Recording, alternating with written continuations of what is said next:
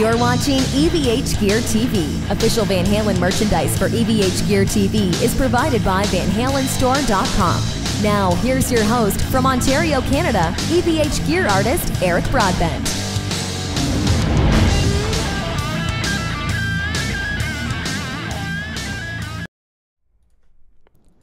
Hey everyone, it is Friday, June 2nd. It's a weekend. Welcome to EVH Gear TV. I'm thrilled to have everyone joining us. I have a great guest this evening. A lot of people have been talking about this one for a while. Mark Day from Fractal Audio. Mark, how are you, man? Good, Eric. How are you? I'm doing very, very good. A little sunburned, as I was just telling you off the off the air. Got a little too much sun today, and you had the opposite today. Yeah. Lots of clouds and rain and cold, and I've still got my heater running here down in the basement in my studio so that I don't freeze. Oh, it's literally that cold? Yeah, it's awful. Oh, that's not good. I think it's about 14 degrees it hit today. Not good. It was cool for us here in my part of Ontario here, a little bit at first, and the boys wearing shorts to school for track and field kind of stuff today, and I thought, oh, this is going to be a little cool. And then within an hour or two, it was not blistering heat or anything like that, but the sun was a little more intense than we thought, and we both got a little bit too much sun. But you know what I mean? We're here, and whether we're cold or we're hot, we're talking about some guitar and some fun stuff like that. So we should be ready to rock and roll. Folks, we got some good stuff in store tonight. Mark's going to show us some cool Fractal product as well. And we're going to obviously talk about the man himself, Eddie Van Halen. We're going to talk probably some Futone, a little bit of everything. We've got a bunch of people joining in the chat, and I'll jump over there soon. And we'll recognize everyone in the chat. But at first, let's jump right into it, Mark. So when did you get into playing guitar? How old were you when you started? I was 17 years old, so that would have been around 1978. That'll show my age to everybody. So 1978 was the first time I was, I guess what started me about the whole thing was some friends had a Kiss Alive record. Oh, right on. And I just thought, what is that sound? You know, like I remember hearing Cold Gin, and that intro to Cold Gin was just mesmerizing for me. Yep. And I thought, man, if there's a device out there that can make strings sound like that, I want it. I want to do that. That's what I want to do. I want to make that noise, that powerful noise that's coming out of my speakers right now. It was just intense for me. And, you know, Kiss was always larger than life, and it just like, it was, as a 17-year-old, it was just like, my eyes just were wide open and in awe of this music and this band, and that's why I picked up a guitar. That's good. That's great. Myself as well. Ace Frehley is, to this day, is still one of my guitar heroes. A huge guitar hero. Even, you know, he's not the shredder that some of these other guitar players are that we talk about, but he started it all for us for sure. And I think probably if I was to take a survey of all the bands that I talk about on the show, other than Van Halen, Kiss, I swear to God, it's got to be almost every episode. There's got to be one Kiss reference. They did, the Kiss Alive was great. I think I was talking about that at a recent show a while back. Wasn't that the album where they had the trading cards that come with it as well? Didn't it come in that ep? Was it that one or Kiss Alive 2? There was like trading cards and posters and stuff. This one, because I had the record and there was no I didn't get any trading cards anyways. I think unless I got off or something. But that was it could have been Kiss Alive 2. But I stopped following Kiss when I started hearing other bands like, you know, Thin Lizzy and Whitesnake and of course Van Halen. Yeah, of course. Yeah, of course. That changes everything. Yeah, I still remember being introduced to Van Halen because I'd only been playing a little while at this point, and it was again 1978 or so, and a friend of mine came over to my basement and I was playing guitar and he said, "You got to hear this," and he put on Eruption. Okay, that was the first thing you heard by him? And I didn't know what to do. It was like I didn't know if I wanted to cry and burn my guitar or just give up or because it was just, you know, by this time I was playing Thin Lizzy songs and Bad Company songs and Zeppelin songs and stuff like that, and I thought it was hot stuff. And back in 1978, there wasn't a lot of guitar players around as there are today. Like, yeah, and there's no way to learn the guitar by YouTube or tablature or anything like that. It was drop the needle on record and try and guess what the guy was playing. So, when I heard the Van Halen, it was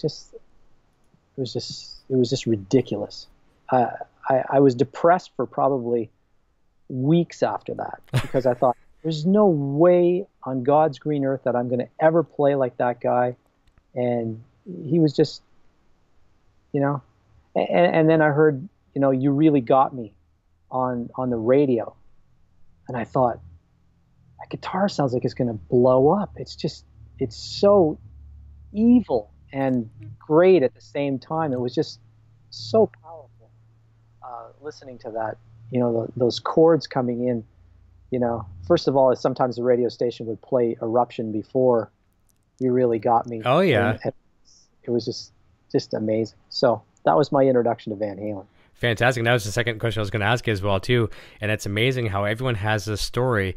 And I would love to say, I could lie and say I discovered Van Halen by Eruption, but I didn't. And I came in a little bit late. I came in on their third album, and my cousin had Women and Children First on vinyl and was playing me that. And I heard, what did he play me? He played me in The Cradle Will Rock. And a lot of times I talk on the show about songs, how you discover a band and where does that fit into your life today? Is it still your favorite, whatever? And that song is one of my least favorites of Van Halen. I love it, but it's my least favorite, if that makes any sense. So that's how I discovered them, and I thought this was really, really cool. This sounds really got me intrigued, and I was like, okay, what else is on this record? You start listening to this stuff, and you get right into it. I was like, okay, well, what else? Do they have other records? And then, of course, they do. They have two prior, and then maybe they might have had one more at the time after as a young kid. And I started discovering them, and then rediscovering them. And to this day, like it's still so fresh. You go back and listen again and again and again, and it never gets old. Yeah, it's just that, especially for me, because it was in my formative guitar years. I was 17 years old. It was 1978. That's when the record came out. It was very relevant to me. That first record, I wore it out 10 times. Oh, yeah? It was just amazing. And you know what? When I was young, I never even bothered trying to learn it. Yeah. Because it was just too much. You could play maybe the beginning chords for Sure. You Really Got Me, but everything else was just over my head. And by that time I was playing in a band, and we were doing covers and, Zeppelin and some Rush stuff and things like that. But we didn't touch the Van Halen because it was just, for me, it was just too much. I never grasped onto it. I was a slow learner, so to speak. Yeah, I hear you on that one. And it's funny with me too, like I never touched it until later times in my life as well too. But here's another thing I never talk about on the show, other than, vocals. I talk about David Lee Roth a lot, but a lot of bands will shy away from doing Van Halen. And of course, I wanted to do a lot of Van Halen in my bands. We were an original band, but we do a couple covers. And for a while, we were a heavy cover band with some originals. So we was always mixed around a little bit like that. But of course, being the Eddie Van Halen fan that I am, I wanted to do several Van Halen songs. And the bass player, as much as we butted heads a lot, he had some practical sense to him. He would say, well, we can't do that. There's 3 or 4 harmonies in that. And I'm like, yeah, we can do it without the harmonies. And like he insisted, no, we're not going to do it if we can't do the harmonies. And sure enough, there's a lot going on just in the vocals alone in that band that a lot of people just take for granted. Yeah, Michael Anthony and Eddie's vocal background, and there's a lot of really... It's very distinctive, like his guitar playing. He's got some very distinctive things with his guitar playing. The vocals are very distinctive too. The harmonies are very much part of the Van Halen sound. For sure. Is Alex's snare. Yes. Yep. It's one of those iconic bands that as soon as you hear that snare drum, it's Van Halen. That's right. As soon as you hear harmonies, it's Michael Anthony and that part of the harmony. And as soon as you hear Eddie's guitar, it's Eddie. So they have a lot of things going on that make up that band that are very distinctive and very unique to Van Halen, and it's kind of cool. It's every guitar player's goal, I think, to have their own signature sound, so that when they play 3 notes, everybody in the world knows who it is. That's right. And Eddie's one of those players. I agree. Each one of those things that you mentioned too is its own voice. The snare is its voice. The guitar is its voice. The harmonies are its voice. Everything has that. And there are some other players too. And I know you're friends with some of these people. I'm just going to throw a few names out there, but I can say that these guitar players are that same type thing. And this is what's nice. I don't have this on my agenda for the evening, but we're kind of going on a nice flow here. I always like to hypothesize and say, okay, let's take some guitar players that we just cannot take out of a band and they can't be replaced. Number one, Alex Lifeson from Rush. Love him to death. You cannot take him out of the band and replace him with somebody else. Edge from U2, I'd say, and I'm going to have you comment back on a few as well too. Who was I just thinking a moment ago? Tom Morello. I love him as well too. Phenomenal. Just groove. Slash is another one. He's got his own. Each of these guys, you hear their sound and you recognize them right away. You throw a few at me, and what would you say? Lukather. Oh, Luke there you go. Luke is my man. He's just. There's another icon that doesn't get his just desserts. No, he doesn't. You've got the Jimi Hendrixes, and you've got the Yngwie Malmsteens, and the Eddie Van Halens, and the Gary Moores, and guys like that are amazing players, and they get what they deserve. Where Lukather is on just about every song from 1978 till about 1990 something. He's on every song in the world. I know. He is, Michael Jackson's Thriller. That's Toto. It sure is. It sure is. Rich tone. Yeah, and his, you hear Lionel Richie and Steve's playing. You hear Chicago, Steve's playing. It's just he's just an amazing player and such a funny guy. I've had the opportunity to do some work with Steve through Rack Systems and Friedman, and he's such a funny guy and down to earth, and to sit there in a room with that guy playing through his rig that just got, tweaked or whatever, and listen 6 feet away is just mind-boggling. The guy is just an absolute genius and so grounded too. He just is so down to earth for sure. Down to earth, not conceited, and he's like, so many guys out there that play so much better than me. No, Steve, no. Yeah. He's just got a great vibrato, great feel. He's just an amazing songwriter. I can't say enough good things about him. George Lynch. Oh, for sure. There's a guy with his own style. I know he's been duplicated with the new guy in Dawkin, but still George is the original, and he's a great player and who was hugely influenced by Van Halen. For sure. Same circuit there for a while too. Not so much copying him, but competition for him. Oh, big time. And almost, we all know the story about how, they were doing a showcase in LA, and Van Halen was the warm-up act. And George was just mortified after seeing Eddie play that he decided to get into the woodshed and just, hone the skills.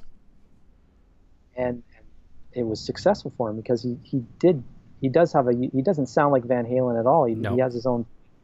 So that's an influence that Eddie has too, is that I find with Eddie, when he came out, it was like a slap in the face to the whole world of guitars. And it was a wake-up call for everybody that you have to do better. You're going to have to be more innovative to get noticed, because this guy is just a monster. Mm-hmm. And it created all these other guys, like George Lynch and Malmsteen, and it just brought in this whole wave of guitar players in the 80s because of Eddie. That's right. They had to compete with Eddie. So because of Eddie, we have a lot of different styles and different guitar players that really came out because of Eddie or because they had to compete with Eddie. So it's a cool thing. That's right. And back in that day too, until Eddie came out, and like you say, kind of raised the bar, the local hotshot guitar player, that's not good enough anymore. You can't just be the local suburban LA, little suburban LA being the hotshot in your little city. That doesn't count. Now you got to come to the table with something, you know, massive, like the George Lynch's, the Mom Scenes, you know, everything that came from there, the Satrianis, and so on and so forth. And back in the day too, there was just a small, very, very small handful of guitar players, at least that you could count on one hand, that were the future guitar gods. Now we've got like a million of them. Some of them are clones of one another and things like that. But back then, I mean, if you come to the table without your A game, no one's going to hear you. Yeah, and now there's so many great players like on YouTube and stuff. It's just, I just shake my head. I know. I've given up the competition. I do what I do, and that's what it is. And yep. I'm not going to be one of those guys because I'm 56 years old, and I mean, I struggle with what I do, so I'm going to just stick with what I do. Well, that's very cool, and I have the same analogy as well too. And the way I look at it is, some people can look at people that are way better than them, and they can either get discouraged, like you said, burn your guitar or whatever, or they can resort to where some people go, oh, you suck, because, you know, we were joking about this yesterday. You get some haters the odd time. We all do, right? And people usually hate on you because they want to do what you can do or whatever. But the thing is, you try to channel that, and what I try to do is, okay, yeah, I'd love to do what this guy's doing here. Like, I don't sweep pick at all. I cannot sweep pick to save my life. I'd love to do it, but I thought, you know what? I'm not going to do it. I'm not going to focus all my energy on that. I can improve a couple other areas that will have some, you know, some more taste in my music. I'll work on that. Yeah. You have to have content in your playing to the point where, not to say, oh, I'm a great guitar player, not to say that at all. Just, I'm happy with this. I do this pretty cool. I like this. I like this about my playing. Be content, pick up a couple things along the way, and just have fun. And that's all it's all about, especially when you get to be our ages, you know what I mean?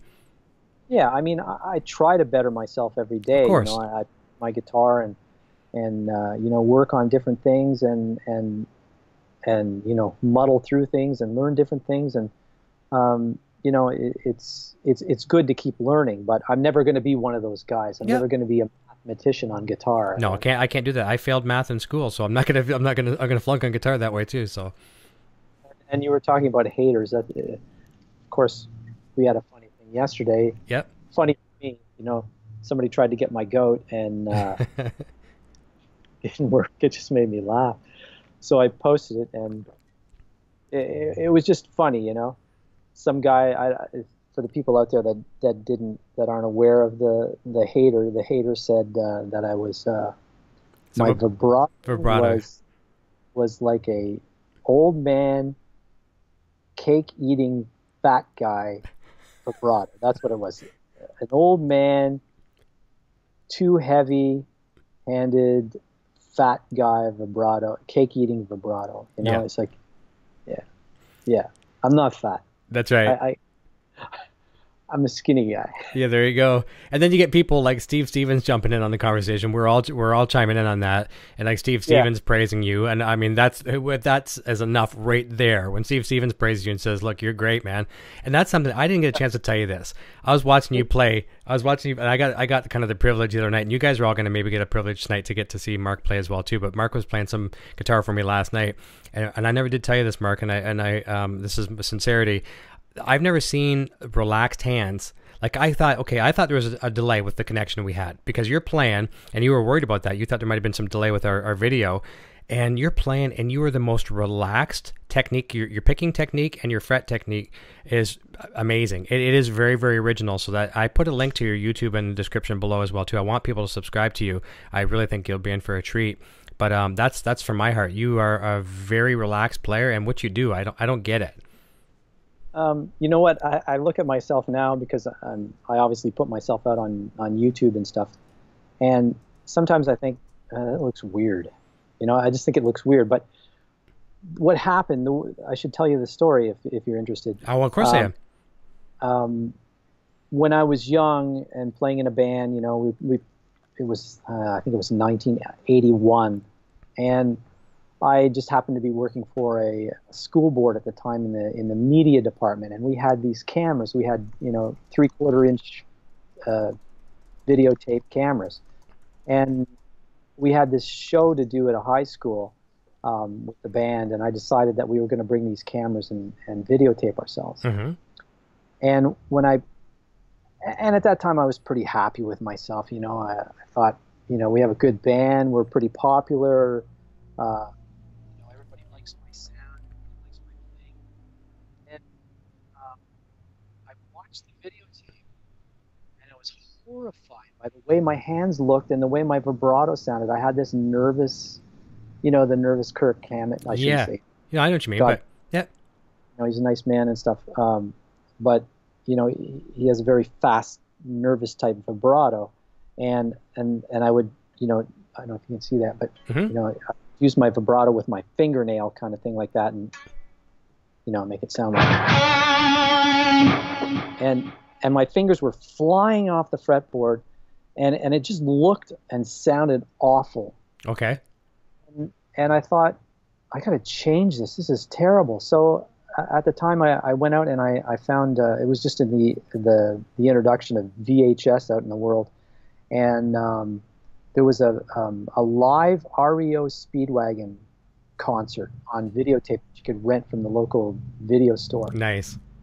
And it was the only tape I could find. There was no other concerts. It was the only one that was available. And I discovered Gary Mitchrat. He was the guitar player for REO Speedwagon. And he had this great wide vibrato, and his hands looked so, like, no other word for it, but beautiful. The way his hands moved to me, it was just like, wow, that guy's so great. So I really worked on that, and for you guys out there that are frustrated with vibrato or whatever, your bending technique or the way your hands look,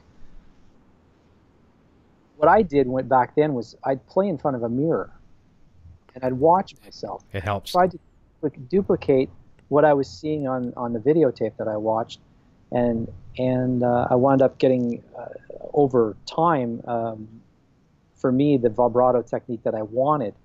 And at the same time, when I would rehearse, it's a very strange thing, but because I didn't want my fingers to fly off the fretboard, I wanted to be really economical with my hand movements. Mm-hmm. I would practice in front of a table with a flat edge. So you couldn't go any further. Couldn't go any further. So I was stuck. I was stuck in a small room, so to speak, Gotcha. with my fingers. Yeah, kind of pained yourself into a corner a little bit. Yeah, and I would practice like that, and that's how, because I get that question a lot, how did you develop that economical kind of finger technique? And that's how I did it. I just really concentrated on not moving my fingers very much, and playing up against the table with a wide flat edge so that I couldn't move my fingers anymore. And that's what I would do that for hours and just sit there in front of the table and then also watch myself in the mirror so that I would make sure that my vibrato technique and my bending technique was good. And I found that if it looked good, it also sounded good. Yep. And vice versa. If it sounded good, it looked good. So that was my education on vibrato and bending and hand techniques. I love it. And because you did that against the edge for so long, eventually when you walk away from it, you think you're still there. So it comes, second hand to you. Yeah, guitar playing is all muscle memory. So yeah. Once you develop the muscle memory, then it kind of sticks. That's right. We hope. That's my memory. We hope so. We hope so. Well, that's one thing I really did enjoy it. I really enjoyed watching you play like that. I'm going to jump over to chat just for a real quick second. Unfortunately, I've a few people I haven't said hi to yet, so we'll do that real quick. A lot of people watching right now. I don't even actually see how many people are watching anymore. I turned that feature off just so I can focus on the show and the chat. But we've got Mystic Star joining us, Wyatt Hunt. My beautiful Poison Ivy's running the chat here for me. Gary Davlin, Ron Paget, Insomniac Matt. Let me see. I like this. This is actually a good play on words. Did everyone mark the day on their calendars? I love that. You get that play on words? That's a good one. Did everyone mark the day on the calendars? I'll have to remember that one. And I don't even think he necessarily, maybe he did mean it as a pun. I don't know, but that's a good pun. I guess Poison Ivy caught it, so I guess it was a pun. Bruce is joining us, says all. Carlo Santin, happy Friday. Another fellow Canadian like us as well. He says, I love Mark Day, one of my favorites. You'd be surprised, Mark, how many people, you probably wouldn't be surprised because you're friends with a lot of celebrities and whatnot, but there's been people buzzing my ear like crazy. Mark Day's coming on, Mark Day's coming on. People entering my guitar contest, giving away a guitar. Oh, I think in the video they're talking about, Mark Day's coming up right away. So people are really excited about this one, as am I, of course. So, I really appreciate that. Oh, no problem. Continue on. We got JD Gonzalez says, hey, Eric and Mark. Bruce, Eric and Poison Ivy. Let me see. MB215, what's up, everyone? Been waiting for this guy. See, what did I tell you? I'm not lying. Adam EVH is saying, hey everyone, Brandon Hall, first time tuning into this. Hey, that's great. I'm going to remember that name, Brandon. Thank you for joining us, and I hope to see you back again. Tactical Six String is one of our favorites here that really loves you as well too. He's a huge fan. He literally mentioned your name in the guitar contest, which is great.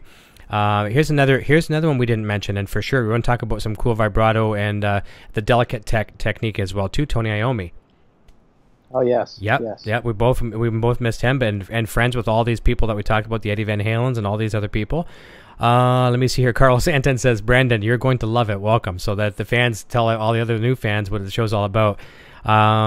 Bruce is saying, I remember each vinyl solo album had a poster that puzzle piece together with the other three and made a giant poster. Let me see here. And this is something that MB215 is pointing out, and we'll talk about this a little bit later in the program, but he says, heard Metallica is using Axe Effects, just saw the 512 in Philly, and the guitar sounded great, and a ton of people in the comments keep talking about how good the guitar sounded that night. Yeah, I have a question for Mark later in the program that deals explicitly with that, so we'll talk about that as well, too. Darren Moore, a good friend from Lapeer, Michigan, is joining, says, hello, everyone, time for a great show. Thank you, Darren. Let me see here. We talked about some of the first songs that we heard as Van Halen. Yours was Eruption, mine was In the Cradle Will Rock. Insomniac says, I think the first song I heard by Van Halen was either Panama or Jump. Yeah, a lot of people get introduced into the Jump because that's when it becomes so mainstream that almost every radio station was playing it. Crossed formats all over, right? It's true. Yeah. Dirty Apes saying, hey everybody, I'll get down to the bottom of the flag at the end here and then we'll continue on. Carlo Santin, Eruption was the very first thing I ever heard from Van Halen. It was life-changing to say the least. It sure was. Wide Hunt saying Hot for Teacher was the first thing I heard from Van Halen.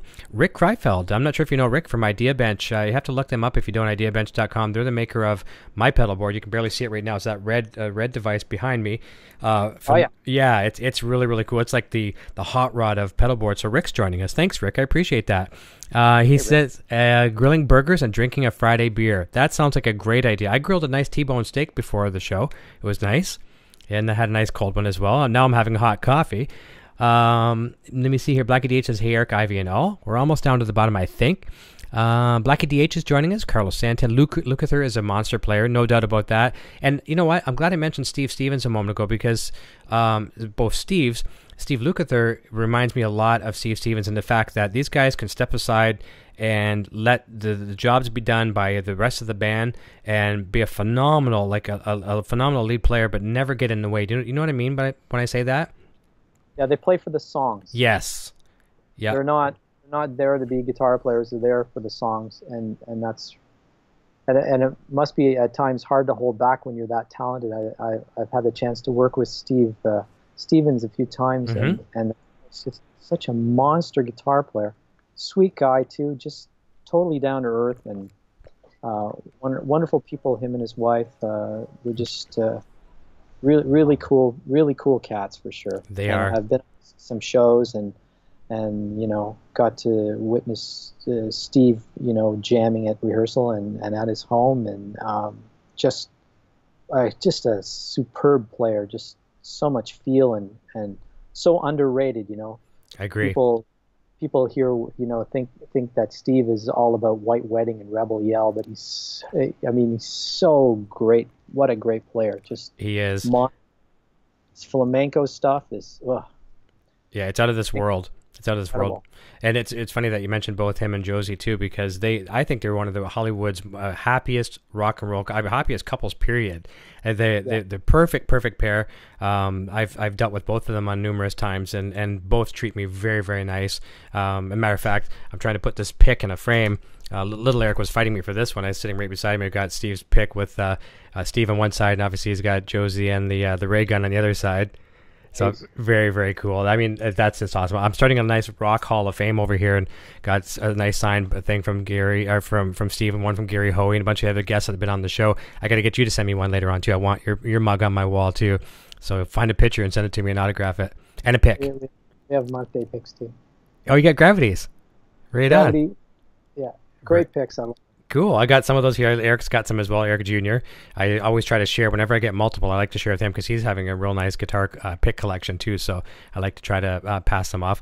Actually, I'm wearing the Van Halen Rising shirt, but Greg Renoff sent us some Van Halen Rising guitar picks as well too. They're quite nice. Very, very cool. So yeah, I'm just talking about the monster players. That's good. Jimmy Page, obviously. How could we forget Jimmy Page? Yeah, Of course. we forgot somebody. Just a minor player, right? Just Jimmy Page. Yeah, just Jimmy Page. Love Jimmy Page. And that was another life-altering thing, was the solo to Stairway to Heaven. It sure was. Yeah. I was a kid when that came out, so that was, in my formative years, so it was a cool song. And that song, and I don't talk about Led Zeppelin enough. I don't give them the respect that I should on the show. I love them. I mean, I shouldn't say I love them like I love Van Halen, because I love the music, but I'm not the encyclopedia of Led Zeppelin like I'm kind of with Van Halen. So I don't know the facts. I don't know this and I don't know that. I just know the good music. But Stairway to what's that? You'll have to have Roxy on the show. She knows everything about Zeppelin. Okay. Everything inside and out. Yeah, perfect. That'd be fun. She's an encyclopedia Led Zeppeliner. Well, what I do like about it, the one thing I do know, and this is very little, but with Stairway to Heaven, you could take that and you could compare it to Eruption, and I think people are going to say, okay, what are you talking about? You crazy? I don't mean in musical styles. I mean to break that down and learn it and figure out parts. Even Eruption being 1 minute and 42 seconds, you have to chop that thing into about 16, 18 parts. Stairway to Heaven, probably 60 parts. Because there's so much going on. And you think it's just going to repeat this verse over again. There's little nuances that Jimmy Page does different every single time. Throws you for a curve. When you think he's going right, he goes left. It's not as easy as what you think. No, he has a very unorthodox style. So it was fun to figure out when I was 18 years old, for sure. Yeah.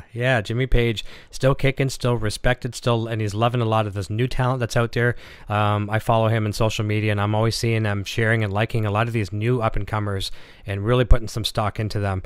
So it's really cool to see that. You think these guys are just high and mighty and they don't care, but actually they're fans of stuff just like we are of them. So it's really nice to see. Continuing to back on, Access Mario. You probably know him. Mark Day, such a great guy. Mario Marino. Mario's a great guy. Yeah. Talk to him quite often. Very, very nice guy. Lau Ketchum's joining us. Says, what's up, everyone? Thomas Santiago says, hey, Eric and Mark and Poison Ivy and everyone in the chat. We have a real family here in the chat. You're going to get to expect that. When you come back again, by that time, you'll know half of them by name. Ron Paget, cake eater, fat boy vibrato, laugh out loud, he says. That's a good one. That I am.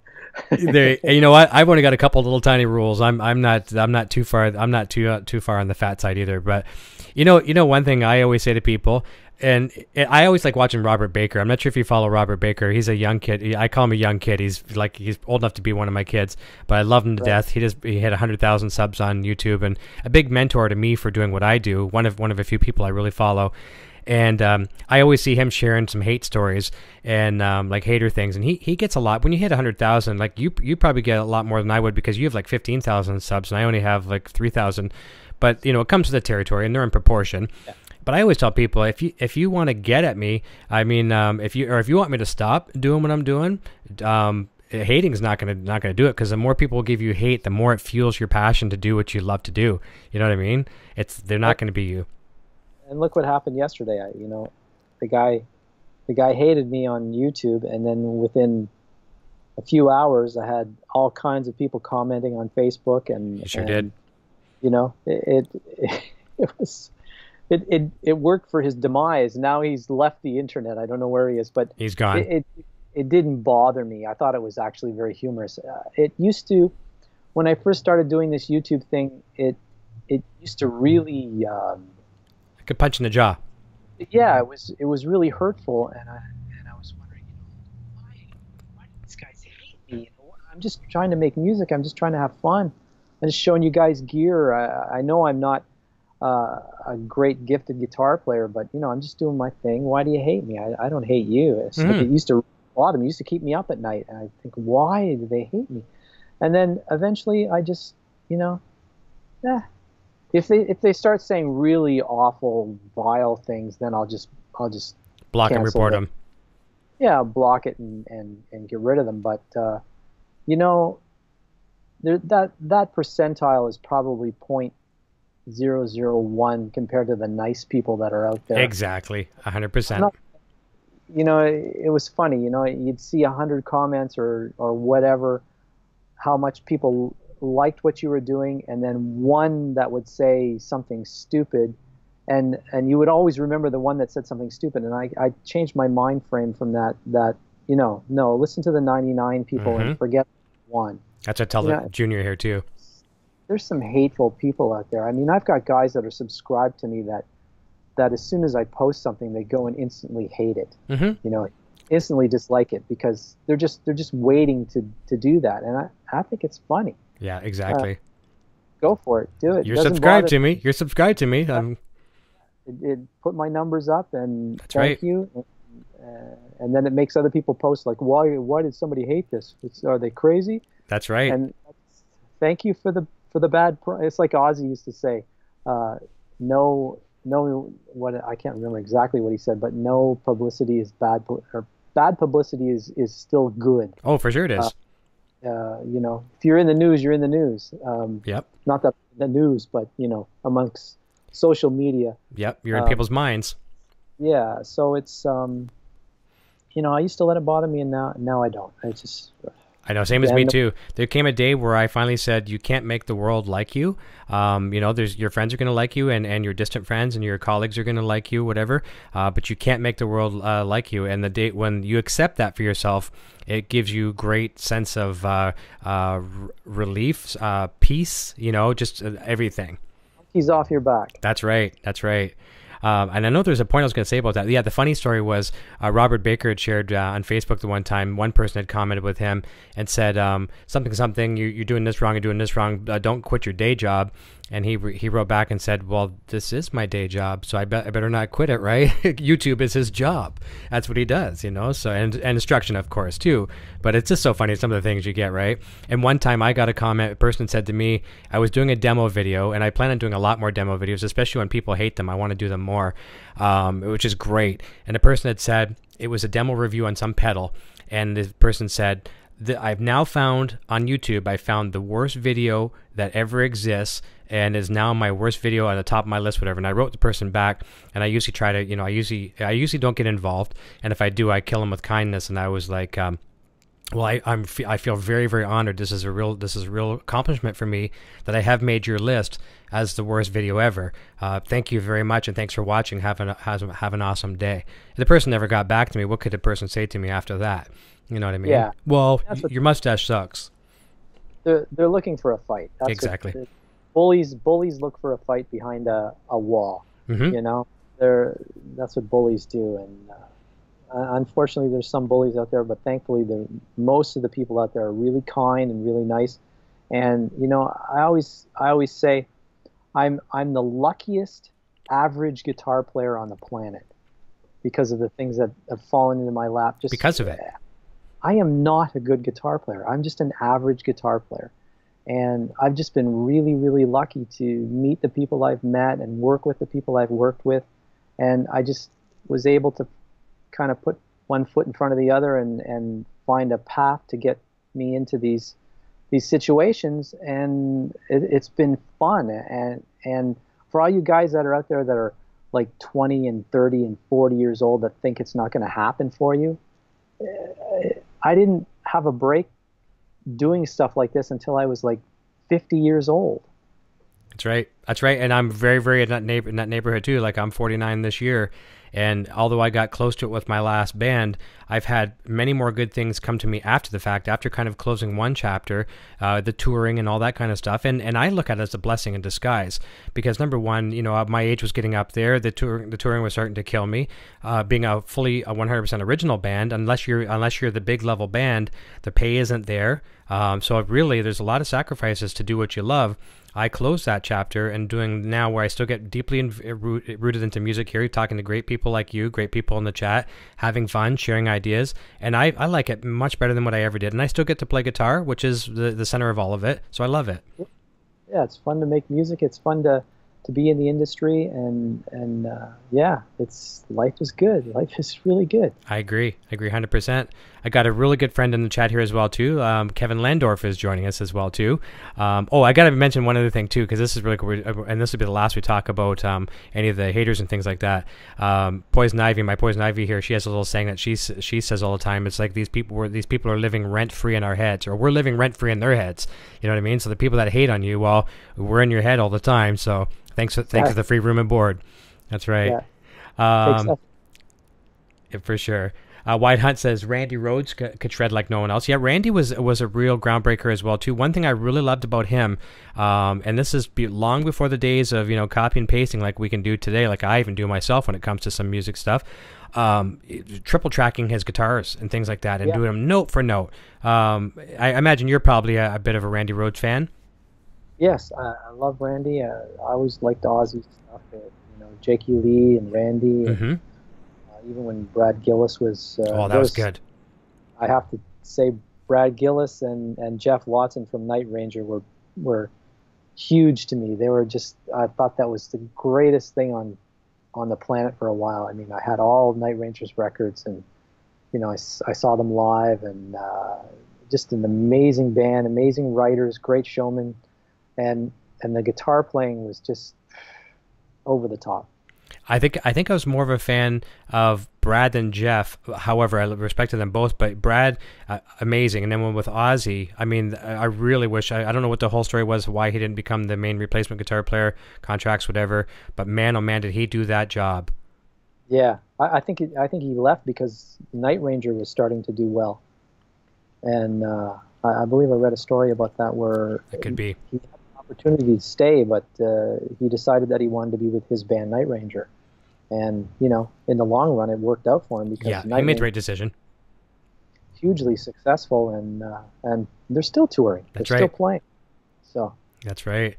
Cool stuff. It was so weird at NAMM this past January. I'm sitting there down with my friend Sam. He may be in the chat. I haven't gone down that far yet, but Sam was taking me out and wine and dining me. It was a lot of fun, and we were walking around, and we're sitting at the bar, and I just turned to my left, and there's Brad Gillis. I'm like, and he's a little bit shorter than I am, so I didn't, you always picture your guitar heroes to be these, 12-foot tall guys, right? And he's quite a bit shorter than me. I'm like, oh, that's Brad, and kind of, whatever.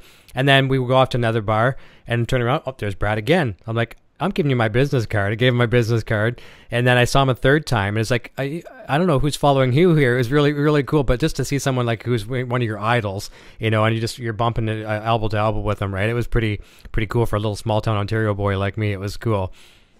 Yeah, very cool. Very, very, a lot of respect for that, man.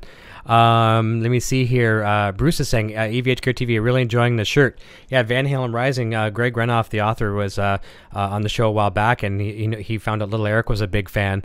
So he really hooked up Little Eric. He's my little guy. He sent him an autographed copy of Van Halen Rising, some pics, some koozies. Not that Little Eric uses koozies, so now I have the koozies, and some, all kinds of really cool stuff. So thank you, Bruce. I appreciate that. And it's first time wearing it. And I have a link down in the chat as well, too. Not in the chat, in the description below Mark's link for his YouTube channel. There's a link to buy the Van Halen Rising from Van Halen Store. So grab that book and get it autographed as well. Let me see here. Insomniac Matt says, I fancy myself more of a riff player than a lead player, though lately Robert Baker's channel has been helping me with my lead play. And I like to mention Robert because Insomniac Matt told me the other day that he came from Robert's channel. So that's really nice. And I know I'm going to have a couple people coming from your channel tonight, and I appreciate the people that you send over this way as well, too. Kevin Landorf is saying, hey, everyone, Ron Padgett, hilarious. John Storm says, practice makes better, not perfect. I agree. That the old cliche, practice makes perfect, never perfect, just makes you better, and try to practice as often as you can. The Desk Chicken says, an old fat guy that likes cake, I'm offended. He says, as an old fat guy that likes cake, I'm offended. I love that one. That's a good one. Yeah, some of the comments, eh? I love cake. I've been, ever since last night, I want chocolate cake so bad. I'm going to have to go out and get chocolate cake, I tell you. You know what you need to do? You need to get chocolate cake and then shoot a video, taking a break from playing, grab a little bite of cake, and then go back to it. And do that just for that one fan. I am going to have chocolate cake in my next video for sure. Awesome. And I love cake, but the thing is with around here, we'll get cake, and we end up throwing it out. Like we'll have Sandra Lee, she'll make it, and I feel bad because she's the world's greatest cook, and she'll make a cake, and I'll only, I just like to have one piece. It's one of these things where I don't have it all the time, and I just like to get my fill, but I can't eat a whole cake, like not in a weekend, not in a few days. So how about you? If you have one, can you polish it away? I'm a skinny guy, and I'll eat the whole thing. There you go. Yeah, I eat the whole thing. Yeah. Not in a not in a sitting. No. For a couple of days. I mean, I don't eat a lot, period, but if it's cake, I'm going to eat it. There you go. There you go. What I'm going to do here, guys, as soon as I get down to the bottom of the chat, I'm going to mix things up a little bit in some different order. I know we have some great sound just waiting to come out of Mark's guitar. We're going to jump over and take a look at that. I'm just going to finish the chat here, and then we'll get him to do a little bit of demonstration with some of the Fractal product, and then we'll go back to some really cool questions, some Eddie questions, and a lot of Fractal gear and all kinds of fun stuff as well too. Cloreen Baconskin is joining us. Let me see here. Mike Ray joining us. See if I missed anyone else. Mike as himself says, Mark Day, my favorite YouTube channel. Thanks, bro. No problem. And he says, sorry, Eric, your channel is awesome too. No problem. I'll gladly take a back seat to Mark Day's channel any day. Oh, and there he is, the man I was just talking about. Sam, my best buddy from Los Angeles, says, I really can't play a lead. I love riffs, though. I would love to be the Malcolm Young in the band. And a lot of people, people might laugh at that, and a lot of people think, oh, Malcolm Young, it's so easy. It's not easy. We talked about this the other day, just holding back, and the Steve Stevens and things like that, playing in the pocket, playing outside of the pocket, playing 10 steps away from the pocket. It's not that easy to be that guy. Yeah, and you know what? It's not a competition. It's not. If it makes you smile, it makes you happy, and makes you excited about playing your instrument, then it's not wrong. Mm-hmm. It's, music is a gift, and it's a beautiful thing, and it shouldn't be a sport. I agree. So many make it into a sport. It's not a competition. There's no first place, second place, third place. I know. A friend of mine, you probably know Eric Sands from Positive Grid, good friend of mine, and I learned something from him that was pretty cool. He is a master guitar player. He's really, really good himself. He gets just as much enjoyment out of shredding on a guitar and having all these people going wow over him. He plays bass in an AC/DC tribute band. And just, it's relatively, I shouldn't say simple, it's relatively straightforward is the word I'm going to say. And he gets just as much satisfaction out of that, letting the band, kind of be the glue for the band, and let everyone else go, the Angus, whoever the Angus guy is in the band, playing all the leads and stuff like that. So it's about having fun, and it's not necessarily about, and actually Van Halen is a perfect example of that. Get all these young kids today that can learn the riffs pretty close, and then it's like, okay, well, how about let me try the lead now, you play the rhythm. Oh, I can't play his rhythm. They can't play Eddie Van Halen's rhythm because, number one, in a lot of cases, it's harder or more unorthodox than the leads, and number two, they've never just taken the time to learn it. Yeah, absolutely. I mean, I see a lot of young people, they'll be sweep picking like crazy, and I'm like, wow, that's incredible. And then they go to place an easy passage with some vibrato and bending, and it's like it doesn't work. It's a forgotten art kind of thing. But there are so many good players out there that can do it all. I mean, I see YouTube every day, and it's just like, oh, I know. Really? There's some scary things out there. Yeah, I saw a player today, and I can't even remember the guy's name. He was playing a Les Paul through a Mesa Mark V. Somebody sent me said, check this guy out. I think he's from Russia or something. And, man, it was just killer everything. He was like a cross between John Sykes and Doug Aldridge and Joel Hoekstra and those type of players. He just such a great feel and great vibrato and very quick. All this double picking and hitting every note. It was really fun to watch. Oh, that's awesome. Kinds of great. And here's what we're going to do. This is a perfect segue. We just talked about Les Pauls and some vibrato and things like that. Number one, you and I were talking about this guitar. I don't own a Les Paul. I've had some copies and things like that. I'm mostly all EVH gear. But when you posted the guitar that you have in your hands right now on Facebook, I fell in love with it, number one, because it looked cool. Number two, because it has a Floyd Rose. I'm going to go to the full screen on your screen 1 second. Let's keep that baby up. So let's tell us the story on this guitar, and then in a couple minutes, Mark's going to give us a little bit of a sample of it. Tell us how you found this one. Okay, well, I'm a big Les Paul fan. I've had Les Pauls for years. I used to play in the Journey tribute, and I've had some standards and some customs and I had two different Access models with the Floyd Rose. I had an Alex Lifeson Access and a custom shop Access. And I had some hand problems that I thought was attributed to the guitar, the Lifeson guitar. I thought the neck was a little wide on it, and I was having some stiffness and some bending and vibrato issues, which really disturbed me. So I actually got rid of the guitar and got myself a Jackson PC1, only to discover that that wasn't the issue. But anyways, so I was Les Paul-less when I came back from the U.S. to Canada, and I was really missing a Les Paul. And I wound up going to the music store in Ottawa, the Long and McQuaid in Ottawa, searching for another Access, because that was what I really craved. I like the Floyd Rose, I like the Cutaway, I like the whole thing about the Access. It's a Les Paul with a Floyd Rose, and some people will say that's sacrilegious and it doesn't sound like a Les Paul. No, it sounds like a Les Paul. It really does, except it's got a Floyd on it, which is really good because I love Floyds. Of course. So we're in the store, Roxy and I, and there was an Access there, and I was about to try the Access, and she says, "Well, what about that one?" And she pointed to this one, and I said, "It's a studio." Yeah, it's a studio. I can't have a studio. I can't have a studio Les Paul. I've never had a studio. It's like snobby, beneath me kind of thing. And that's not true. It's not beneath me, but I wanted a real Les Paul. I didn't want a studio. That's how we've all been trained. We have to have this. Yeah, have to have the best, So I said it can't possibly be any good. I mean, how can it be any good? So she kept at me, and so I tried the Access, and the Access was really not set up properly, and it didn't feel like the Access that I had before, the two Accesses I had before. So I kind of got bored with that pretty quick, and I said, "Okay, well, let's go." She goes, "You don't want to try that studio?" I said, "Oh, not really." If it'll make you happy.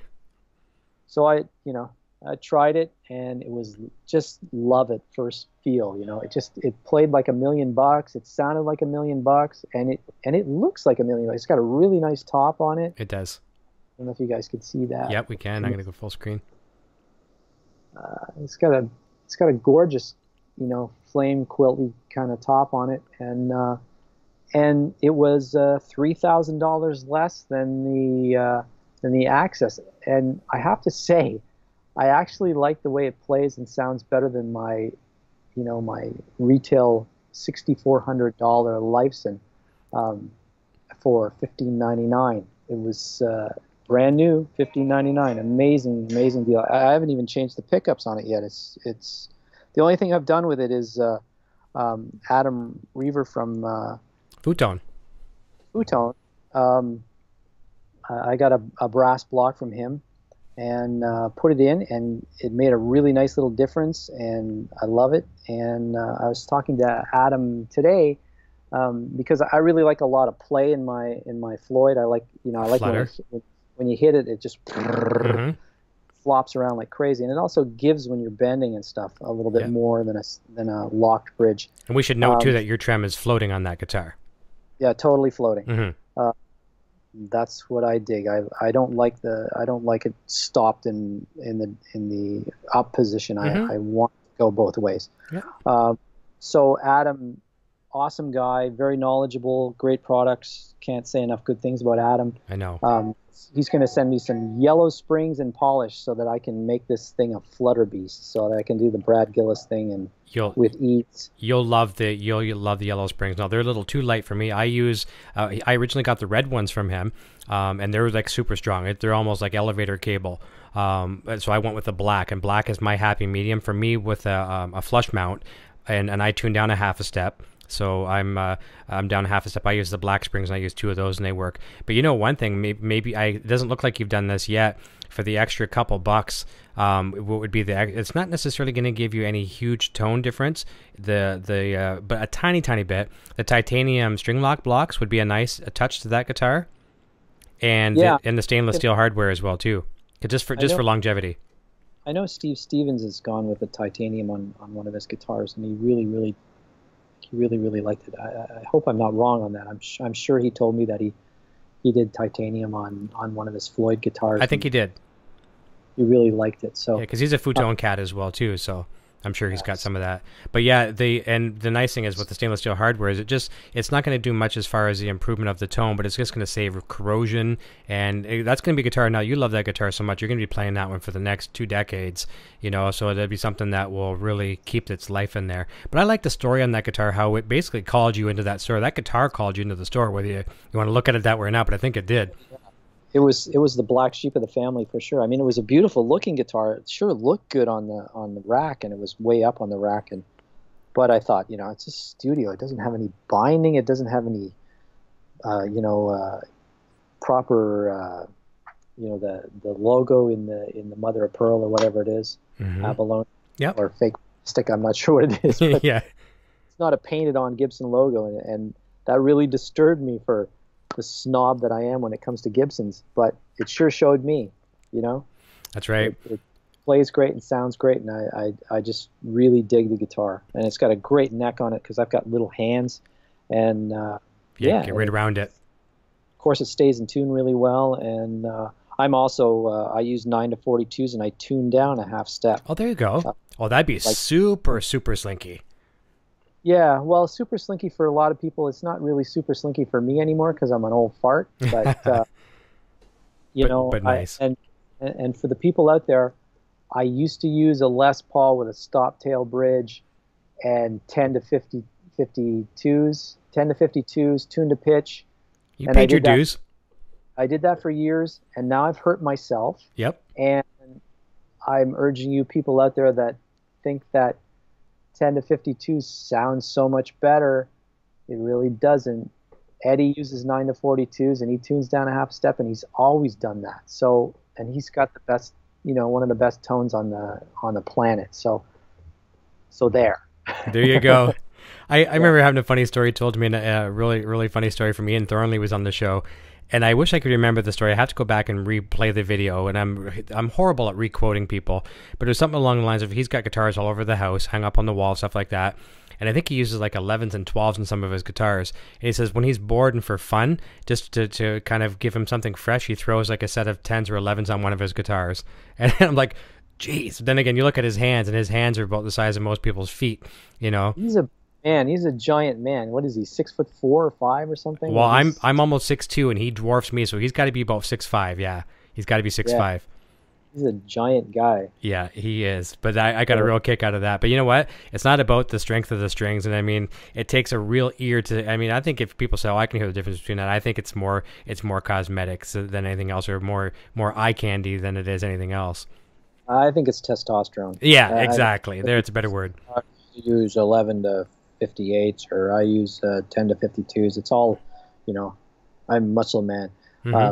Just a little guy with little hands, and I can, people say, well, your vibrato's so wide because you use wimpy strings. My vibrato has always been this wide, even when I used 10 to 52s. But when I used 10 to 52s, and I was playing 3 nights a week, 3 sets, it over the years, I hurt myself, and it wasn't worth it. It really wasn't worth it. No, it's not. And when I went back to 9s, there was maybe a little bit of tuning for me because I was so heavy-handed on the thicker strings. I had to adjust my playing so that I wasn't as heavy. But after I got used to that, there was no difference in the tone. I mean, that's why you have a bass control on your amp or your model. You got an EQ on your model, or you can just turn the EQ up a little bit. It's easy to compensate. Going to get the same thickness. That's right. Well, listen, we're going to jump into some sounds in a minute. And I got a chance to hear this last night. Mark was playing for me a little bit. We've got one of the reasons why we don't do a lot of playing on the show here is unless I can get a good signal sent to me, it's not worth it to do it, because you can make the world's best guitar player sound horrible by a bad sound recording. So, and I don't mean a recording, but a feed. So Mark's got a good feed here, and if you can just noodle whatever you like, but tell us what you're running into, and maybe just give us a little bit of demonstration. Then we'll talk about that product more in depth in a moment. Okay, so what I'm running through right now is my Axe FX 2 XL, and I've got an MFC 101 pedal board to control it, and a couple of expression pedals that I use for volume and wah or whatever else I decide to use as a modifier.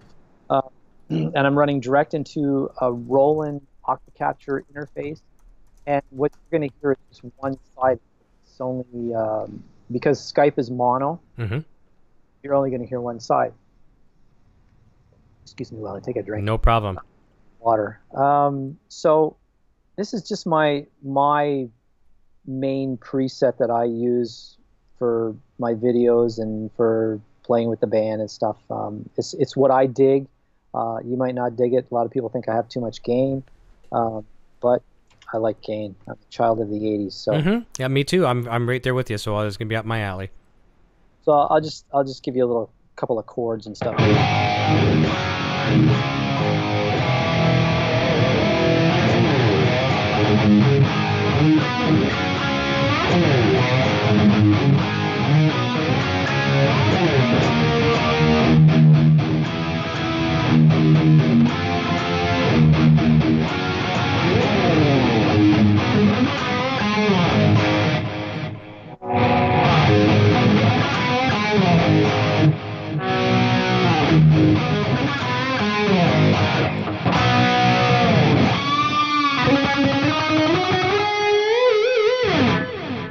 So there's a little bit of Van Halen there. That's great. It sounds awesome. I mean, that's some of the best tone I've had on the show here. I guarantee you that.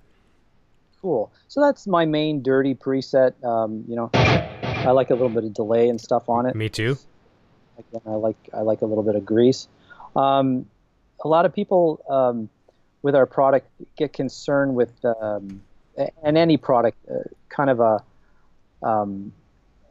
an audio lag between presets. So we have something that we call scenes in our products that allow you to change different bypass states of the effects, so that you're not changing the actual preset. You're just changing the bypass states of the individual blocks within the preset. So okay.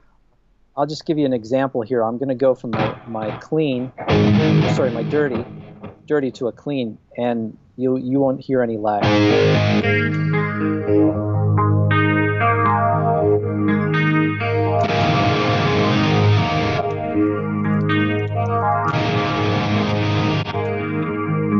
So there's no change there at all. Yeah, perfect.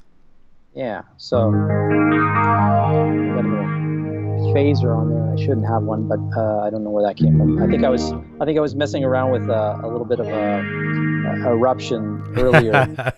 So I added a phase. Of course, we have to have that.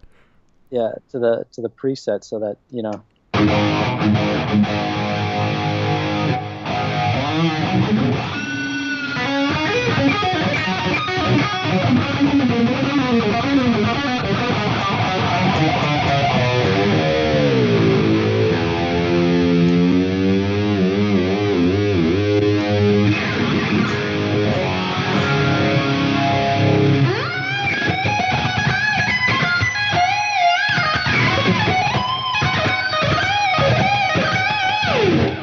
Et cetera. But you can hear the phaser kick in there. So and it's beautiful too. It's not overpowering.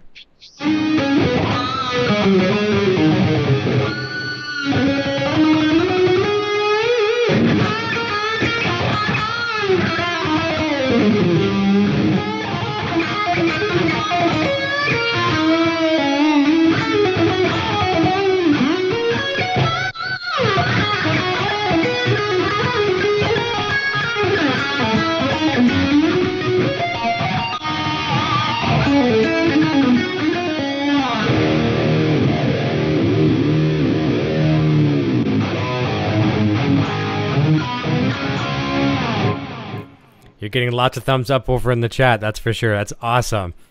Yeah, I won't be doing too much playing tonight. I'm having some hand issues, so I don't want to... No problem at all. No, that's totally fine. I just wanted to get a bit of a tonal breakdown, and we just talked about our brother from another mother, Mr. Futone himself, is in the chat too. Adam's here.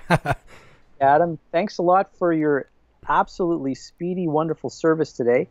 I spoke to Adam by email, and within... less than 5 minutes, I had a tracking number for some stuff. So you know what? I got to tell you a funny story about that. Jim Clark was on the show last week from England, from Pro Rock Guitar. He got some stuff from Adam. He got stuff. No, we're talking England, and from Adam, he got it quicker than he ordered stuff in England. Can you believe that? The last time Adam sent me something from the States to Canada, I got it faster than I think I got it faster than I would have if I would have been still living in the States. It was Yeah. just like, it was incredibly fast. Yeah, And it's good. It's thorough and detailed. Everything is good. yeah, awesome company. Good stuff. Thanks for joining, Adam. I'm going to go backwards a little bit in the chat, and then we're going to come back and we're going to kind of go back over a couple questions. We're doing pretty good on time. 10:05. We've got about 25 minutes left. Sam5150 thumbs up, and he had mentioned something earlier too, and I have to just kind of paraphrase what he said because I forget and I've scrolled a little too far. But he said he had an Axe FX on loan from one of his buddies, and I won't say who the buddy is because I think I know who it is, and you'll know who he is too. Probably one of your artists. But he really enjoyed it, so very, very cool. And I have not played one yet, and I'm going to make a point of doing that. I've got the bug, trust me. Let me see. Andy Pessia says, Mark is much like Phil X. Both make me excited to pick up my guitar. You know, that's a good thing. That's one thing I can say is a great, great thing. There's many, many guitar players. Mark is one here for sure, for me as well, too, inspires me to pick up. Anybody that you can find that plays an instrument, whether it's guitar, bass, keyboards, whatever, drums, and sometimes it could be a person of the other instrument that you don't even play, can inspire you to play. That's something that you really, really need to be thankful for. Subscribe to that person on YouTube if they found them on YouTube. Inspiration comes in all shapes and sizes, and it's nice to recognize it when you see it. So I agree with you on that one, Andy. Rick Kreifeld is still joining us here in the chat as well too. Futon says postal upgrades. He should start it. You know what? If the guitar upgrades business never works out, he's doing great with it. He should get into the next UPS or whatever it's going to be. Whatever is working for him, become the new courier because he's doing a really good job with it. Absolutely. Yeah. Getting it across the border with no problem is a magical thing. I know. Speaking of which, I was bummed today. I was looking forward to do another unboxing. I've got another big shipment coming from Australia. And tell me about it. I don't know how they get it here this fast. I know they pay a premium price. I can get stuff from Australia here to Canada to my door in 4 days, and it takes me, if I was to send Adam something from Canada to Adam, it would take me probably 2 weeks. He gets it here to me in a couple days, but Canada sucks when it comes to, you probably know what it's like, shipping out of the country. It's a drag. Yeah, shipping out of Canada is a nightmare. Yeah, I mean, wait till Christmas and have Santa Claus carry it or something, get it around the world a lot faster, but let me see if I missed anything else here. So let's actually get into it. Let's talk a little bit about, I know I missed a few comments, and I apologize if I missed some questions, but let's talk about the variable or the variations in your products that you have. I'm just learning the product line, the last few months, but people getting into it. One thing that scares me as a guitar player, and I want you to debunk this when it comes to your product, I tend to get worried about the learning curve. Can I just pick up this thing and start playing right away, or do I have to go through, menus and things like that? And maybe for the first-time guitar player, what are they going to experience? Well, there's factory presets to get you started. So there's a lot of cool things. There's a lot of things that show what the unit can do, special effects and stuff. But there's some cool basic sounds. With all our products, there's a Mac or Windows editor that you can download free from us, and that makes life so much easier.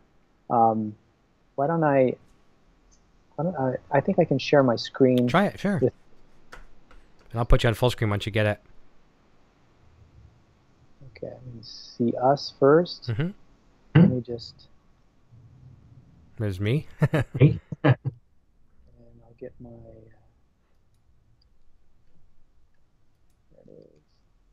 There you go. So let me just make this a bit bigger for you as soon as it syncs up with my unit. You guys are really getting a treat tonight. So this is the preset that we're we're looking at right now that I just used, and I've got all the scenes here. So basically, it's like building a rig or a pedal board or a rack system. So you've got your guitar that comes in, and there's a noise gate right at the intro, so you can squash any noise from single coils or light fixtures or anything like that that's coming into your guitar. And then it just goes out of there, and a cable to, I've got a phaser here that's off at the moment, a flanger that's off, a drive pedal, an amplifier, block, and this is where people get confused because there's so many menus within the amp, but you don't have to go there. You just go like the front of your amp where you would have your preamp gain and your bass and your middle and your treble and your presence and your depth, and all that stuff is right on the front page, and you don't have to go any further than that. Okay. Might be fun is to just, if you have a minute, let's just let's just make a preset. Okay, let's do that. That's great. Well, let me just find a blank one. Let me just go here. That'd be easier. Sorry, I scrolled too many times and it's Well, it's okay. Take all the time you want. I did too much mouse diving here. Okay, so we're just going to go here. It's a blank preset. Then I'll switch over. So I'm just going to make a cable go from the beginning to the end. So from my input to my output. Okay. And I'm going to start with an amp block. And I'm going to put my glasses on so I can actually see my screen. So right now you would be clean, completely clean, I would assume, right? It would just be a guitar. Yeah. Unprocessed. Let me just play that for you. I don't know if you can hear that. Perfectly, yep. So now I'm going to add an amp block. And I'm going to pick something that's familiar to me, which is when you bring the camera back up to me, you'll see my Friedman BE100 behind me. Okay. And this is actually modeled after my particular amp. So Cliff took my amp and actually used that as the model. He took it all apart and scoped it and listened to it and did all kinds of things. Made a Friedman HB. So this is all set up so that it's absolutely flat. Everything's at 12 o'clock, and I'm going to make a cabinet now. So we need to have a cabinet with our amp or it's not going to sound great. So you've got a list of speakers that come with the oh, geez, nice. All kinds of them there. And also the Marshalls that are behind me. Here's one of them. This one here. This is actually my Marshall. Okay. So I'm going to do something here. I'm just going to make it stereo. Nice. And I don't want to have the same cabinet. I'm going to have a different cabinet. So I'm going to... There was a nice...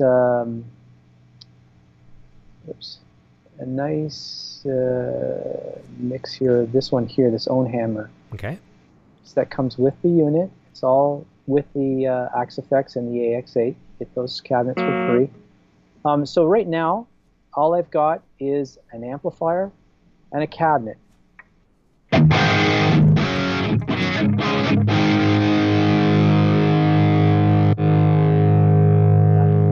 this down a bit.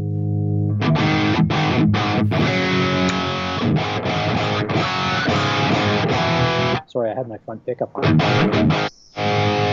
So that's just the basic sound. So I'm gonna give myself some gain here.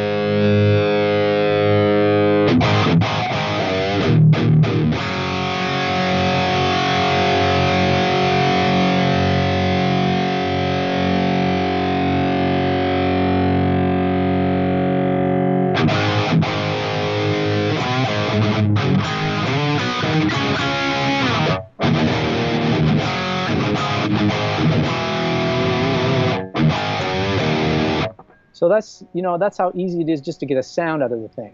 I love it. And let's do what everybody does: is put a drive pedal in front of it. Because I can.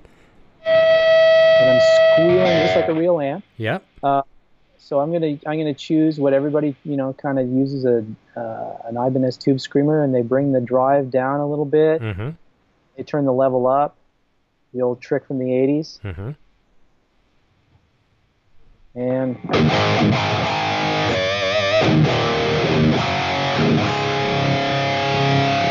sounds pretty all right? I can hear some accept balls to the wall there a little bit. Yeah, exactly. So let's give it some fun here. Let's give it a little bit of delay. Of course.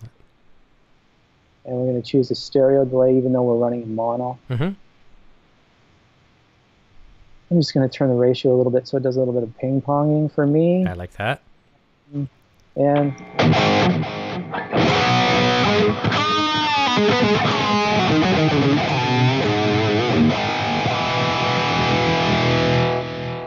we got some delay. That's beautiful. And that's no reverb, and we've got ambiance there. Yeah, so let's add one more thing that I like to do is I like to add a pitch detune. Okay. And do the Van Halen thing, which is 11 cents down or something like that. Yeah, we'll try 11. Okay. So minus 11. I used to go 11 net left and then positive 11 right. That's right. Yeah, there we go. Awesome. So we're going to get the balance tone out of this. Somewhat.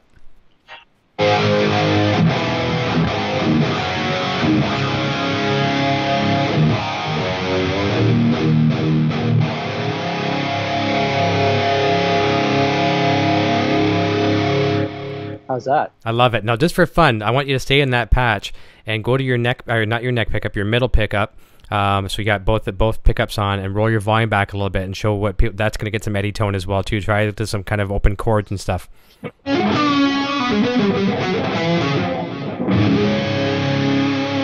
you go.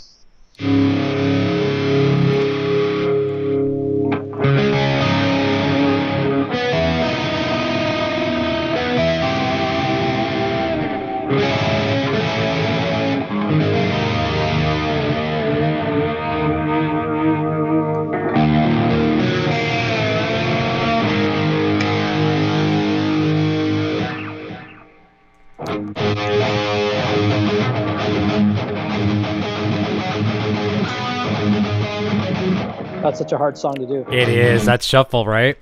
Yeah,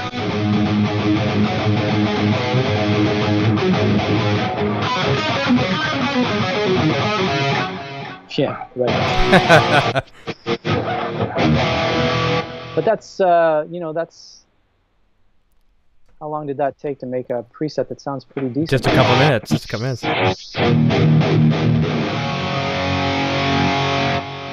Of course, you don't need that much chorus. If you don't want that much chorus, you can just bring it down in the mix.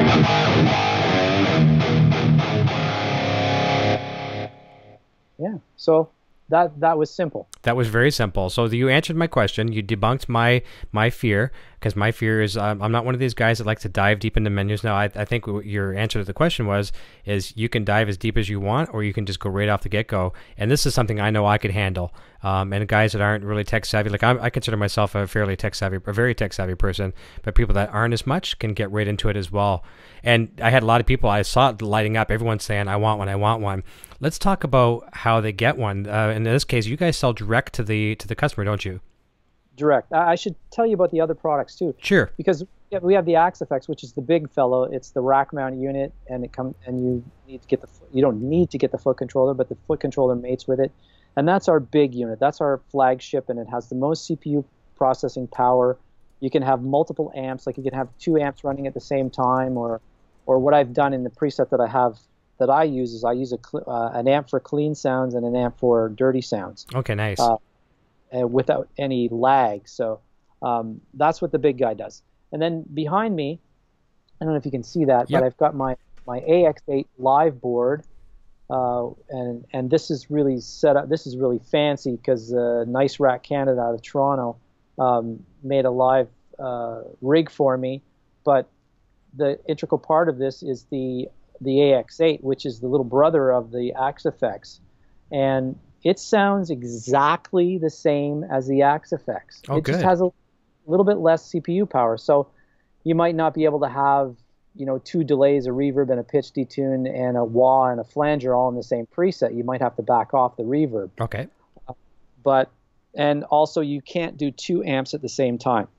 Okay. But you can Y. You can have an X and a Y amp. So, but there's going to be a slight little lag when you switch between X and Y. Okay. But other than that, the unit is it sounds exactly the same. So if you bring up a preset in your AXFX and duplicate that preset on the AX8, it's going to sound exactly the same.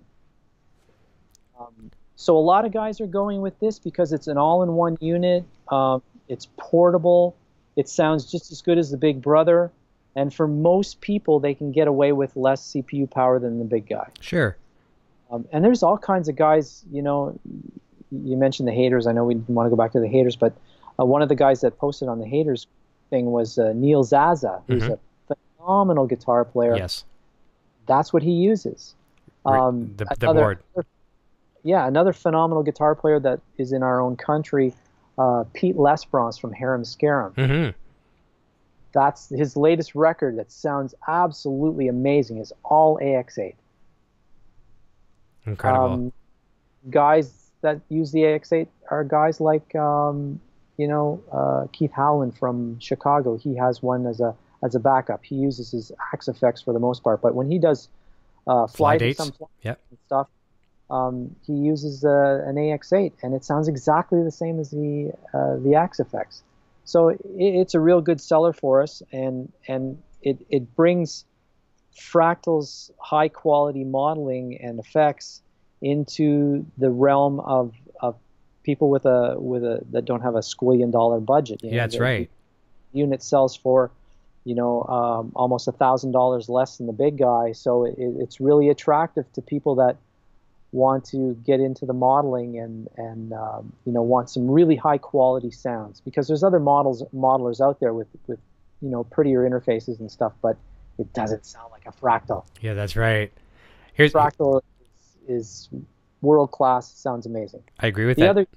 The other unit that we have, and you can't see it right now, but is an FX8, and that's the Fractal effects only. And so if you dig your EVH amp and you don't want to get, you don't want to go down the modeling route, but you want to have Fractal effects and amp switching capabilities, that's the one you want, the FX8. So Gotcha. That's a really cool box too, and it's set up the same way as the AX8, in a floor unit with its foot switches, and it's a really cool unit too. And I don't know if you can see my big rack there and pedal board with my Friedman. Mm-hmm.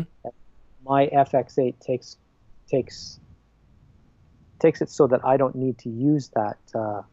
Actually, I've got my FX8 right here. Oh, fantastic. I'll show it to you. Oops, still plugged in. And this is the FX8, and that's the effects only unit. Okay, and nice.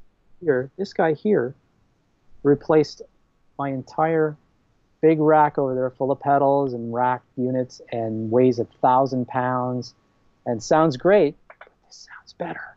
You could carry that in overhead almost. Yes, absolutely. Yeah. It sounds amazing with my Friedman head. I've got a couple good questions here. These are really good questions, and I want you to answer them because you're the expert when it comes to this. First of all, that's awesome. 2 questions from Neil Banbury. He says, how user-friendly is it to run into a PA? And then I actually, and a couple other fans were answering his question. And Sam, my friend Sam's asking, what's the best way to run the AX at home? So if you can answer both those questions, how user-friendly is it for a PA and a bar? Let's say you want to plug in and just go. Absolutely super. That's what I run, either my Axe effects or my AX8 direct into the PA, and also into an in-ear monitoring system. Nice. So I use in-ears. And the thing, if anybody that's used in-ears with a conventional guitar and a microphone, when they get those in-ears, the guitar sounds like a mosquito. It sounds awful. Mm-hmm. Axe effects, it sounds lovely. It sounds huge. It sounds like you're listening to a great recorded CD or record. It's a life changer.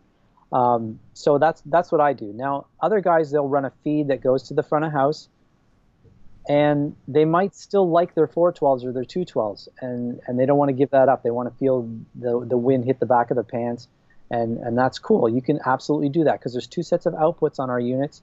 So you can send one output to the front of house, and you can send another output it does not have cabinet emulation if you don't want it to. Right. And you can send that out to a power amp and your 212s or your 412s or your 112s or whatever floats your boat, and you can absolutely do that. Or you can also send out a duplicate feed to a full range system, like a FRFR, they call it, flat response full range monitor, powered monitor, and I've got some Friedmans here that I use just as they sound really good, and when I'm at home and I want to rock out, I just turn you can see one in the corner there a little bit that way. Yeah. Yep. Yeah, I can see the wedge a little bit. Yep. Yep. But yeah, they sound really good too. So a lot of guys use FRFRs and then go to the front of house as well. Some guys use a power amp and their conventional 212s. 412s, 112s. Other guys can still, what they use is a 4-cable method, which they'll go into, they want to use modeling for certain things, but they also like their own head at the same time. So they'll run they might like the clean sound of their head, mm-hmm. but they are modeling for the distorted sound. So they can run effects in front of the amp, use the amp's preamp, or use the Fractal modeling, and then also have effects in the return of the effects loop so that they can have delays and reverbs and stuff in the effects loop of the amp too. So it's best of both worlds, and all our products do the 4-cable method. Oh, fantastic! Yeah, someone asked about the 4K. I think it might have been Neil as well too. The 4-cable method. Yeah. Now, how would you use your AX8 at home? Mm-hmm. I just run mine. I've done several things. I can run into my XLR out into my recording interface and play through my M Audio speakers or computer speakers. Sounds amazing. Another thing I've done just to record, if I want to record something fast and quick, when I just have my laptop with me, I have a cable that goes 2 quarters, so a quarter inch, and it goes to a TRS Mini on the other end, and I plug that into the input of my MacBook. No way. I can record and I can listen on my MacBook if I want to, or I can use headphones and listen through my MacBook. Nice. The AXFX has a headphone output. The AX8 does not have a headphone output. Okay, so good to know. You can either plug into your computer system and hear it that way, or plug into computer speakers or studio monitors or FRFRs. Some guys, they say, well, I really want to use headphones. Well, there's lots of headphone amplifiers out there. Yeah. You can buy little headphone amplifiers for $29. Yeah, little Behringer things or anything. And use that. So a lot of guys use that as well. Perfect. Well, good to know. So there, I guess long story short is there's an application for any use pretty much. Yeah, nothing is wrong, and there's a lot of different ways. And you know, the AX8 and the AXFX both have digital outs on them as well. Oh, good. So you can go SPDIF into your recording interface as well. That's perfect. We've only got probably about 5 more minutes left here, and here's a question I'm going to ask you. There's a lot of good questions we're going to save for a rainy day for sure, because I know the fans are going to want you back for sure, and I'm not sure how much you can talk about this as far as it's a Metallica question, but it's something that really sparked my interest when you said, you know, a lot of people that are used to using in-ears are used to hearing like this mosquito tone, and then of course with Fractal it sounds so beautiful. And I come across this article the other day. It was on Metallica, and they were raving over the Meyer front of house sound and all this other kind of stuff. And it went further down in the article to talk about how James and Kirk have switched from their Messes and the Randalls to Fractal products. Now here again, you comment as much as you can say, and I'm not sure how much is public knowledge and what isn't. Did that have anything to do with the fact that they liked how their guitar sounded through in-ears? And maybe you can elaborate on that a little bit. I was not involved in that project, so I really don't know the ins and outs of it. All I know for sure is that they're very happy with the sounds, and that's about all I know about the Metallica thing. They have rigs set up in different parts of the world with Fractals, and that's all they're using is the Fractals now, and they just love it. Fantastic. So much easier too, I would imagine. You know, like the thing is, we're you and I, for our age, we're used to seeing these, you know, 60 Marshall stacks or whatever the cabinets are in the back, whether they're using them or not. But exactly. We're used to seeing that. And now we're getting used to. Now we get these stages where the janitor will come out and sweep it. There's no amps in the way. It's amazing. It's hard to get used to, but I mean the tone's getting better and better. Music has changed so much. Now you're running into bars and clubs and venues, casinos and stuff where they don't want any stage volume. They want everything to be, and that's forcing people to go in ears. And Fractal is leading the path for that kind of stuff, because it does sound good in ears, and it does sound good in FRFR monitors. If what you heard me playing through tonight. It's at a whisper volume here, and it sounds so good just through my little speakers and through my headphones. I never plug into the stuff behind me. I know. I can see that. Because the Fractal stuff is instant gratification. It sounds great right away, and it sounds great at low volume. I'm not disturbing anybody in the house. They can hear the televisions. I can play for hours down here, and nobody can hear me. And it's very satisfying, because you get this great big huge tone out of your studio speakers in front of you, and you're not killing anybody. That's right. And it feels good. It feels good under the fingers. You're still inspired. It's not one of those things where, well, it doesn't feel the same. Yeah, it does feel the same. It does feel great. So it's a wonderful thing. And I was turned on to Fractal before I started working for them, long before I started working for them. Mm-hmm. I was big into tube amps and loved my tube heads and stuff, and even worked for, Friedman Amplification for a while out in Los Angeles. And even when I was doing that, and I was still playing my Fractal. The Fractal was just you want to record something, it's right there. There's no placing microphones, and it sounds the same on the next session and the next session. Yeah, capture when inspiration hits as opposed to waiting for it. You know what I mean? Yeah, there's nothing that kills inspiration more than aiming a microphone for 6 hours. Oh, I tell you, I agree with that 100%. Here's a good question, and it's going to talk about a couple other brands, so I know you'll be fair to the other brands, but at the same time, I think it's a good question. Neil Banbury is saying, give us your best sales pitch why a person would buy a Fractal over a Kemper or a Helix. And I know every product out there has its positives and negatives. What would you say a person would be making a good decision purchasing your product? Look at our artist page. Mm-hmm. Yes, I looked at it today, which was massive. And look at their artist pages. There you go. There's a reason why those artists are. We don't give any of our stuff to anybody. Exactly. We don't give. They pay the same price that everybody else pays, and they still have it. Mm-hmm. Where other companies are, they might be giving their stuff away. And I mean, I've worked. I've heard some of the other stuff, and you know what? You can get good tones out of it. Mm-hmm. There's no question about it. I believe fully that our modeling sounds amazing, and I think if you go out and you're able to get those 3 products in a row and run them through speakers, and you play them and you listen to them, you're gonna walk away with the Fractal. That's right. Cutter Savage is saying doesn't Vi use a Fractal, and yes, Steve is actually on that artist roster as well too.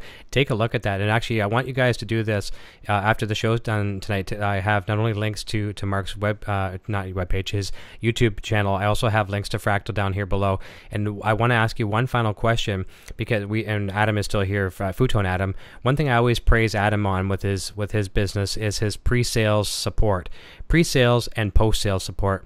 You can ask Adam questions about what should I do for my guitar and what blah, blah, blah. Does Fractal have some kind of pre-sales questions? If someone's really got the bug they want to buy, can they talk to some staff and ask them some questions? Absolutely. You send us an email, sales@fractalaudio.com, and somebody will be helping you out right away. Our after-sales support is world-class. You can ask anybody that has had difficulties on the road or whatever. Something got smashed by a truck, or the guitar player dropped it, or the bass player stepped on it, or whatever. Something went wrong with the unit. Our guy Charlie is so fast at repairs. You send your thing in, and it's not like you have to wait a month or 2 months to get it back. He's on the bench with it the day of receiving it or the day after, and he's got it back to you within 2 days. That's incredible. And Sam has a question. He says, will Fractal always be a direct seller? Do you have plans in the future of going to retail establishments, or is it better controlled by going direct? We're a small company, so at this time, I would say that we're going to stick with direct, but you never know what the future is going to bring. Right. I'm not involved with that. Yeah. My role at Fractal is not that type of thing, so I find out basically when the rest of the world finds out. Yeah, in a magazine advertisement or something kind of. Yeah, but from what I understand is that direct works for us. It keeps us close to the customer. I like that. Yeah. And we're able to provide direct support, and we're eager and willing to do that.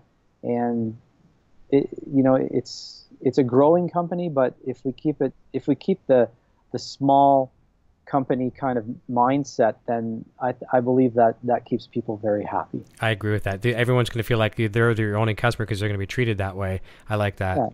Yeah. And everybody's treated very well at Fractal, that's for sure. It's we value our customers, and we're eager to help them out. We have a wonderful forum and a wonderful community where people help out each other, and there's no haters. That's good.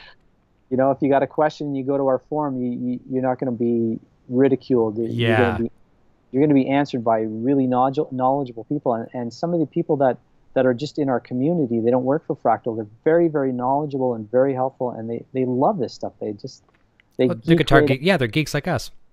Yeah, they love to share. It's not one of these anger-based places. It's very giving. So, yeah, come and check out the Fractal Forum if you have any questions, for sure. Oh, great. I'm really happy to hear that, because that's something I've always praised Adam on with his business. So I wouldn't direct people to other businesses if I didn't know, because my name's on the line too. You know, if Eric says to go to these guys and then they were jerks, I would never do that. So that's good. So another friendly place to go conduct some pre-sales, and I appreciate that. That's awesome. So everyone check out Fractal at the end of the show. So I'm going to wrap up here in just a moment. We have a lot of people in the chat saying they'd love to have you back, so I'm going to get you back towards the end of the summer, possibly. Maybe even sooner. I know we've got so many questions didn't even touch on tonight, but I'm glad we got a chance to hear it. It was a real treat. It was ear candy for all of us tonight, and I want to thank you very, very much for taking your time out on a Friday evening and spending some time with the fans here and myself. I appreciate you having me, and I had a blast. I wish I could have played a little bit more, but it's all good. I'm having some hand problems, so it's all good. No problem. You treated us for sure, and trust me, the Van Halen fans got their dosage for sure. It was great. I mean, myself too. I'm always trying to pretend like this is all for the fans here too, which it is, but I'm getting my little fix of Van Halen too, so I love it. Cool. Yeah, it's good. So I'm going to say goodbye to you off the air. I'm going to roll the credits here in a moment. I want to thank everyone for joining us. I'm going to let the road jacket contest run over the weekend because the road shipment was supposed to come in today. I have the jacket here. It's physically in my hands, as you guys have seen it. So I'm giving away a road jacket. The only reason why I'm going to let that go over the weekend because I'll be unboxing the other bunch of stuff from Road on Monday. So I'm going to do an unboxing show on Monday, providing DHL shows up. And I can do that. So the contest runs over the weekend. You guys have still got time to enter the Wolfgang Standard Guitar Contest. That's going to end in about a week. So there's some great video submissions coming in there, some funny ones, some serious ones, and everywhere in between. So I appreciate everyone for participating in those contests. Just have a fantastic weekend. Hopefully the weather is good in your area, and I really wish the best for the weekend for everyone. We'll look forward to seeing you next week. We're going to talk to you real soon. I'm going to say goodbye to Mark Day off the air here. So everyone, have a good one. Until next time, cheers. My name is Eric, and I'm playing Wolfgang guitar. Video production services provided by Design 39 Media. Visit design39media.com for all your website, photography, and video production needs.